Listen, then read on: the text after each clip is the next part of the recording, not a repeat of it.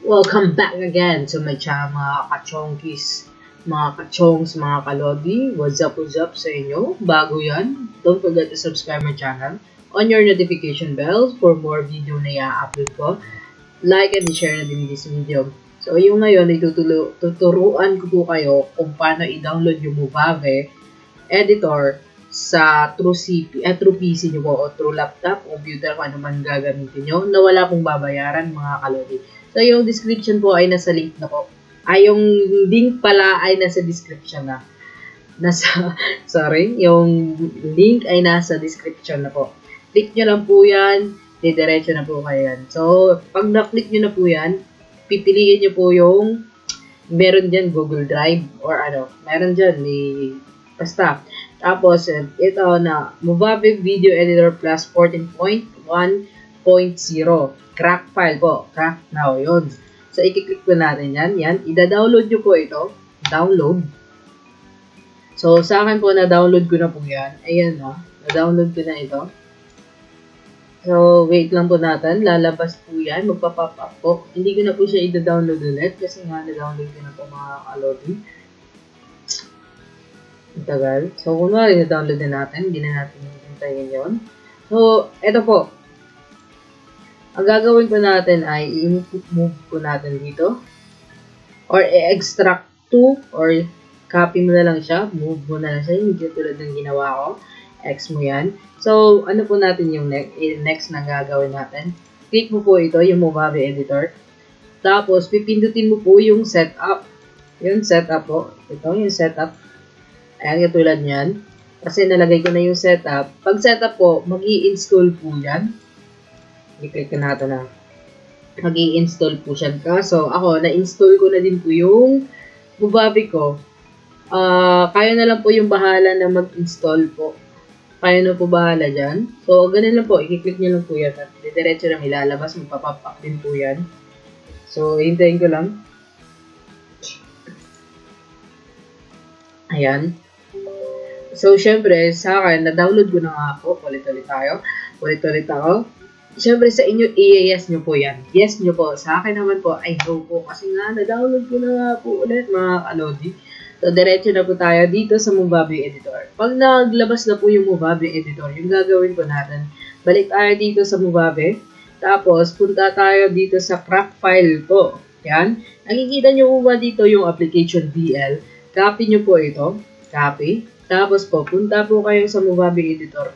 Kung saan nyo po nilagay yung Movavi. Sa akin kasi dito, pupuntahan ko po yung wait lang. My files. Ayun. Sa files po, sa akin, local DC. Ito. Kung sama nila. Program files. Yan. Program. Hanapin mo po yung Movavi. Ito, Movavi editor. I-click mo po yan. Gagawin po, right-click mo po, tapos ipipaste mo po yan. Kasi sa akin, nandito na po yan. Na-paste ko na po yan, mga kalodi. Andyan na po yan. Andyan na po siya. Na-paste na yan. So, paano mo palalaman na wala siyang babayaran? I-click ko natin yung Movavi editor. So, hintayin natin mag-load yan for 1-2 minutes. Lalabas yan po. Ganyan katagal. Ganyan katagal yung Movavi po. At least, diba? Mabilis lang siya gamitin. Sa mga nagla-laptop. At saka, maliit lang na MB yung makukuha ng Movavi editor. Hindi ko po ito na-advertise. Ito po kasi yung ginagamit ko pag-edit. Mas nadadalian po ako sa Movavi editor. Pag ito po yung ginagamit ko, compare sa ibang editor po. Pero pag Movavi ko talaga, mas mabilis siya. Mas mabilis siyang gamitin. Tapos mabilis siyang i-download. Ayun. Di ba, meron 7 days trial version po yan. So, yung 7 days po yan, almost 1 year ko na po ito ginagamit ng Movavi editor. Wala ka pong babayaran dyan.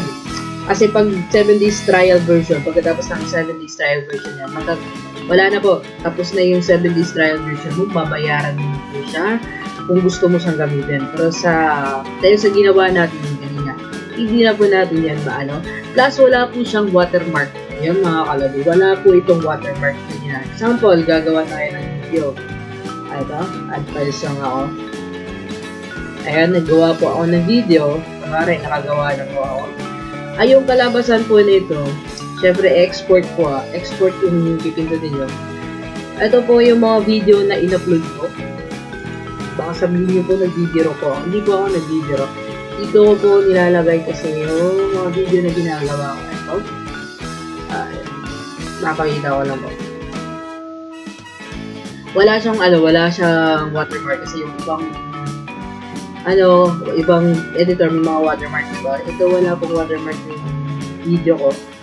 Alata na parang ikaw talaga parang wala kang ginamit na video editor pag medyo mahina po yung net ko ngayon or yung laptop ko kasi mahina pa po ito. Yun, kasi marami po nagre-request sa akin kung anong ginagamit ko. Ito po yun, di ba? Walang watermark kasi kadalasan yung watermark ng Movavi nasa gitna po yan. Nasa gitna po yan mga kalodi, pero ito wala pong watermark. Wala ka din pong babayaran. Free po. Whole year mo na po yan. Whole lifetime mo na magagamit ng Movavi. Mo lang babayaran. Except nga lang po dito sa ibang features niya. Para may babayaran ka pa. Meron siyang dito ng mga features niya dito. Ayan, may kailangan ka dyan. Dito sa baba. Yan, yung kailangan mo. Meron ka pang dyan sa kanila. Kulang pa ito. Pero pag full yung kung gusto mo bilhin yung Movavi talaga, may mga siya dito sa baba. Kompleto talaga. Meron siyang pause.